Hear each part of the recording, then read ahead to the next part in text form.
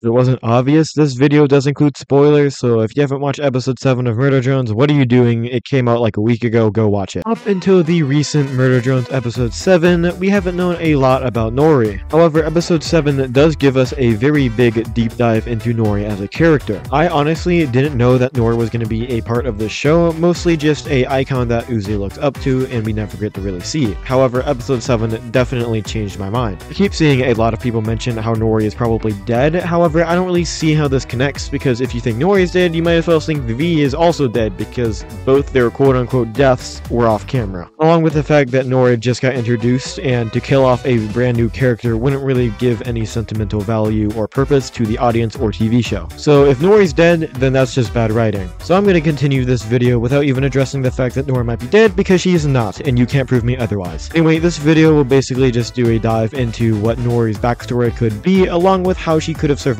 the attack from the murder drones and come back. Now, before episode 7 aired or came out, we didn't know a lot about Nori. All we knew is that she was dead, she was Uzi's mom, her name was Nori, and something happened to her, or she did something that was really bad. However, episode 7 uncovers a very layered and complicated character. It is revealed that she was the first host for the Absolute Solver, excluding Sin, whichever way you want to look at that. However, before being able to absolutely obliterate the planet, she was stabbed in the head with a patch. This patch would eliminate the Absolute Solver without getting rid of the cool powers it gives you. With the help of Yeva, they were able to defeat or at least delay the Absolute Solver's plans. However, the core of the planet still implodes and they are skyrocketed to the surface along with the other worker drones that are now free. Khan and Nora get married, I think. I don't really know how marriage stuff works in the drone world. Between the point in time where Uzi is created, and by created I mean the baby pill phase, which if you are confused on, I do have a video on it on my channel. I'll link a card on your top right of your screen, so definitely go check that out after this video. Also subscribe. Between the time point of Uzi being created in the untrained neural network thing and Nori dying, we have no idea what happens. The only thing we know about are the murder drones coming to Copper 9, which kills Nori and Yeva. However, between this point in time, we probably get to see Nori going a bit insane because her memories aren't exactly fully intact. However, she still knows what's going to happen and that the murder drones are coming. This causes her to make crazy drawings, which we get to see in her closet. However, Nori still dies after failing to convince her husband Khan to build a door. This is where I finally get to answer the question that has been plaguing my comments in my past videos. How did Nori come back? And I honestly find the answer pretty obvious. So, while Sylvessa, or the very thing that we thought was Tessa but was actually Sin, starts eating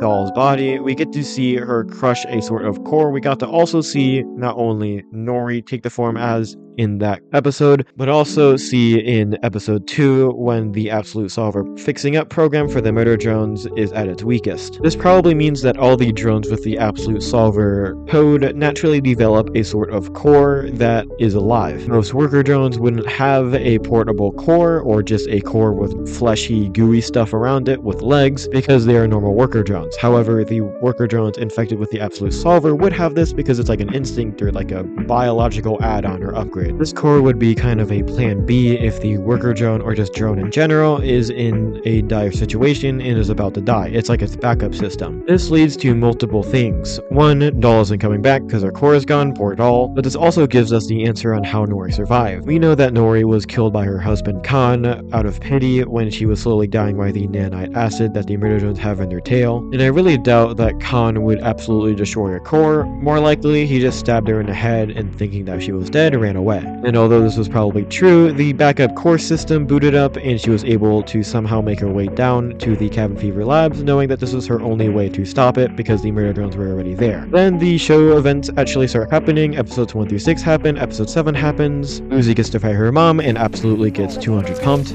Nori is kicked down into the bottomless pit, and she's not dead, like I said at the beginning of the video, and that's pretty much it. Now, I know this video is a bit short, however, I am probably working on a really long video, or at least long for this channel, that's going to come out next week. It's a Meta Runners, the TV show made by Glitch, review. And honestly, you should definitely go check out that show. It's a really good show, really underrated, which is why I am reviewing it. So turn on your notifications so you can stay posted for that. Stay tuned, and I'll see you next time.